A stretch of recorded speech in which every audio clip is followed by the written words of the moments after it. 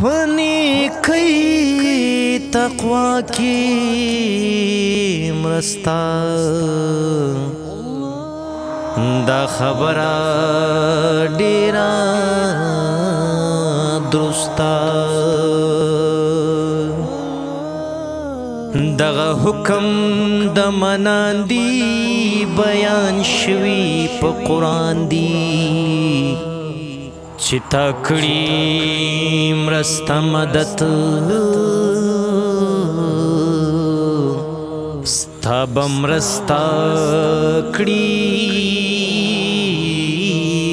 احد. السلام علیکم ګرانو خوږو او قدرمنو کتونکو، سید ماجد بخاری ایډووکیټ ستاسو خدمت کې حاضر دی. لکه څنګه چې موږ دې خبر نه خبر اوسو چې د پیغام ټي وي دغه پیغام هم دی، دغه میشن هم دی، دغه ویژن هم دی چې دې چېرته هم حقداري خلک دي، مستحق خلک دي، هغوی دپاره د مرستې یو ذریعه جوړېږي.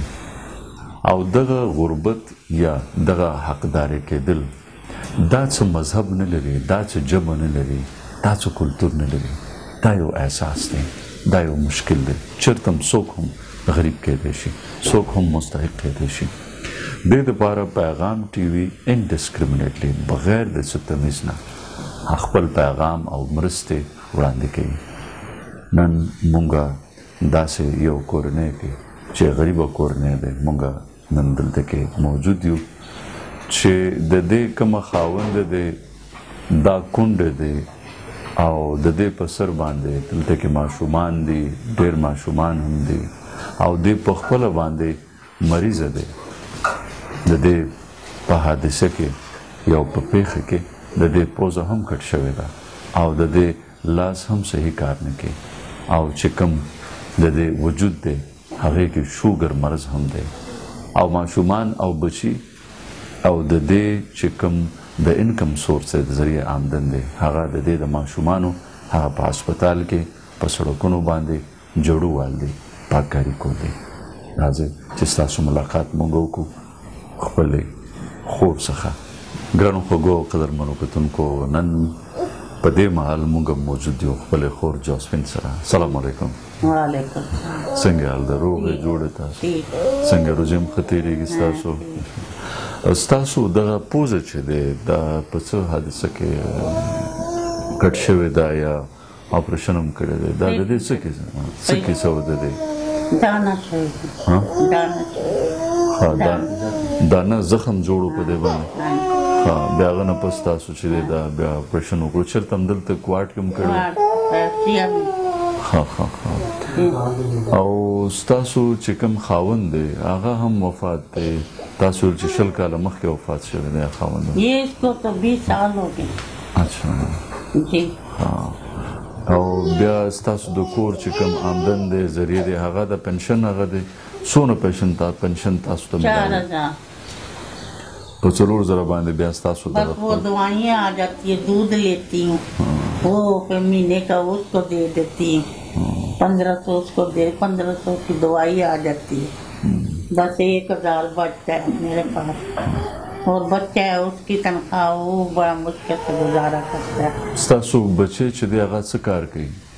یہ CMH میں کرتی ہیں، صفائی کوي، جوړو وهي؟ صفائی.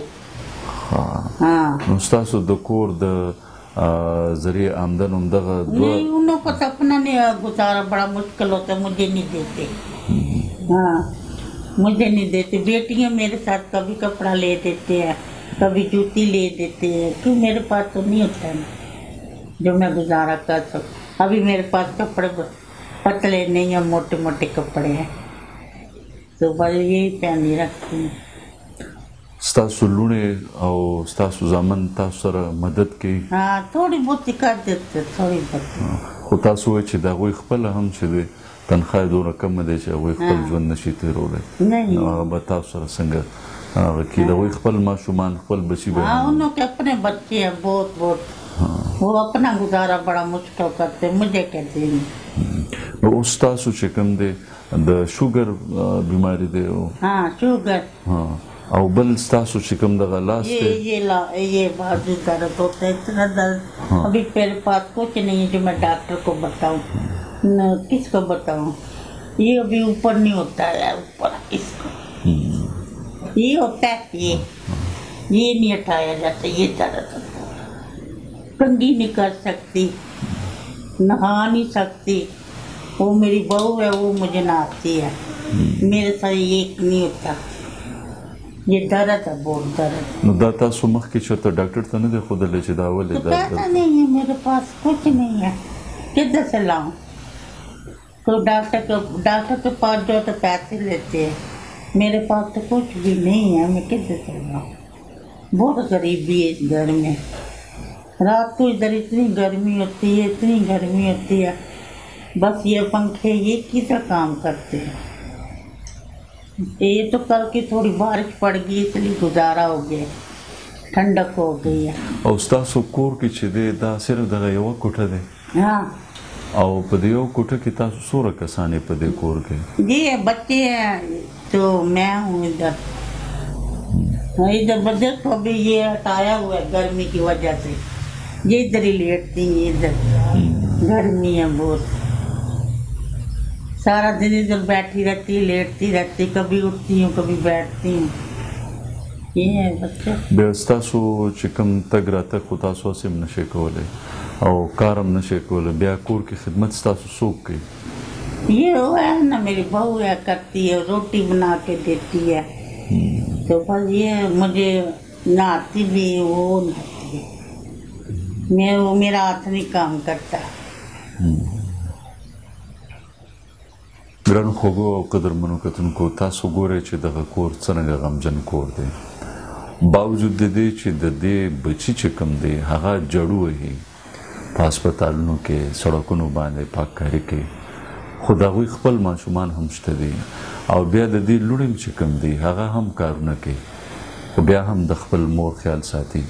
हाँ मेरी बेटी वो भी बड़ी गरीब है, هغه څه کار کوي بیا؟ वो भी झाड़ू से करती है.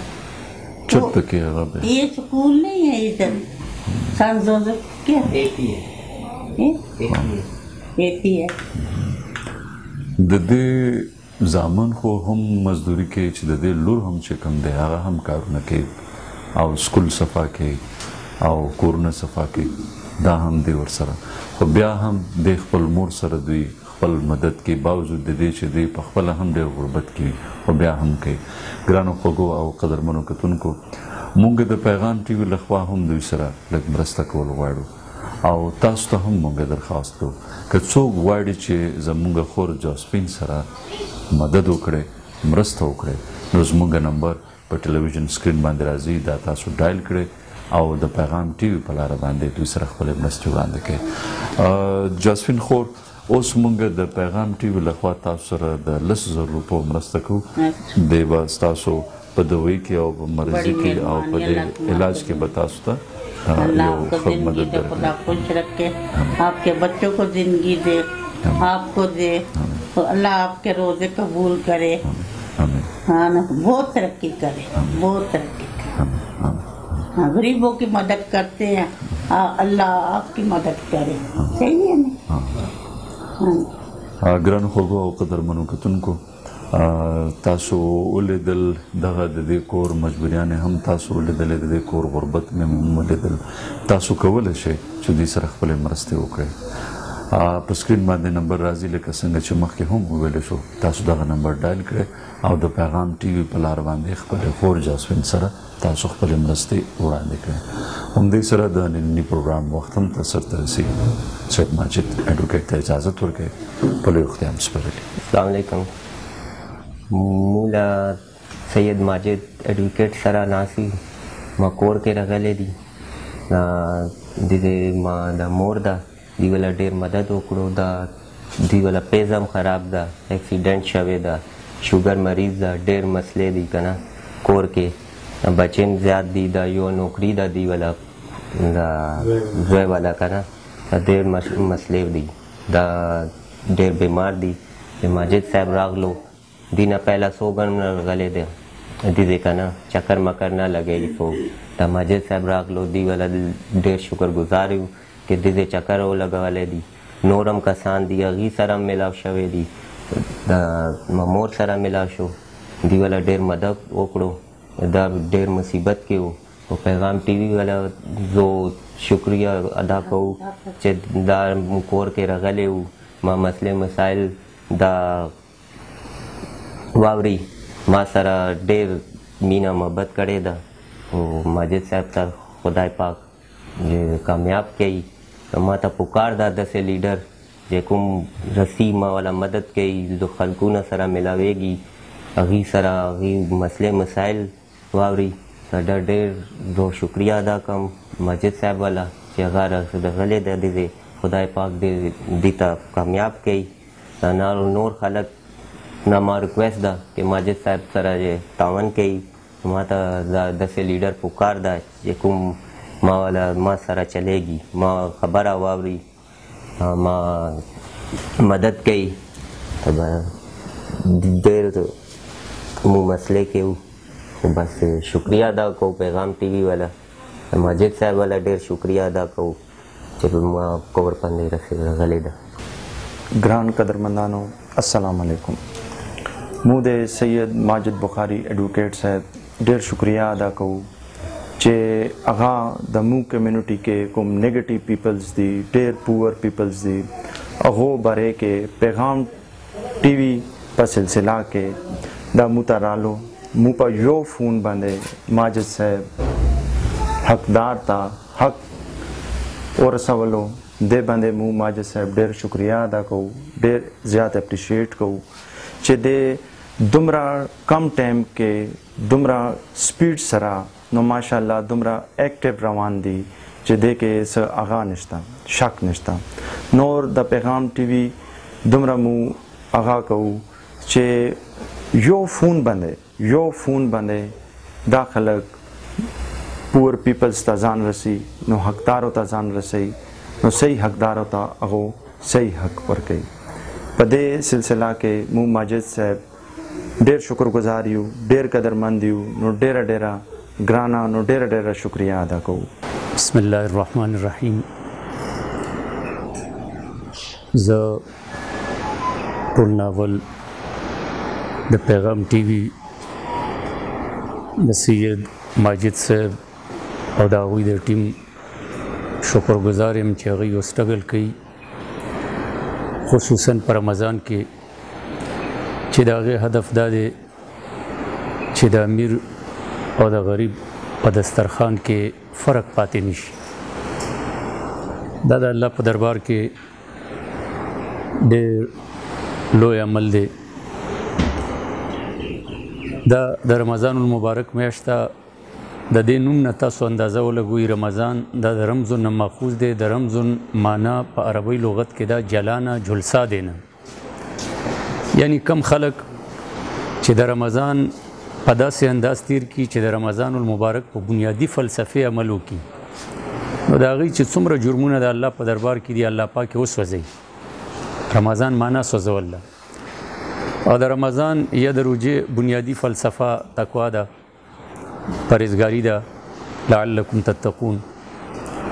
حدیث کې راځي د شهر الصبر ده، حدیث کې راځي د شهر المواسات ته، د همدردۍ او د غمخارۍ میاشت ده. حقیقت دا ده چې رمضان بنیادي فلسفه تقوا ده او صبر ده. رمضان د صبر سبق ورکوي. فریج فروټونه ډاک دی، خوراک نه ډاک دی، اوبه پرتې دي، خو انسان صبر کوي سهار نه تر ماښامه. عملي طور سره روژه موږ ته صبر تلقین راکوي. او دغه شانتې عملي طور سره موږ ته روژه هغه د غمخوارۍ او د همدردۍ تلقین هم راکوي. ځکه چې زه یوه میاشت سهار نه تر ماښامه وږی یم، ما سره د خپلې وږې احساس دی. زه سهار نه تر ماښامه تږی یم، ما سره د خپل تندې احساس دی.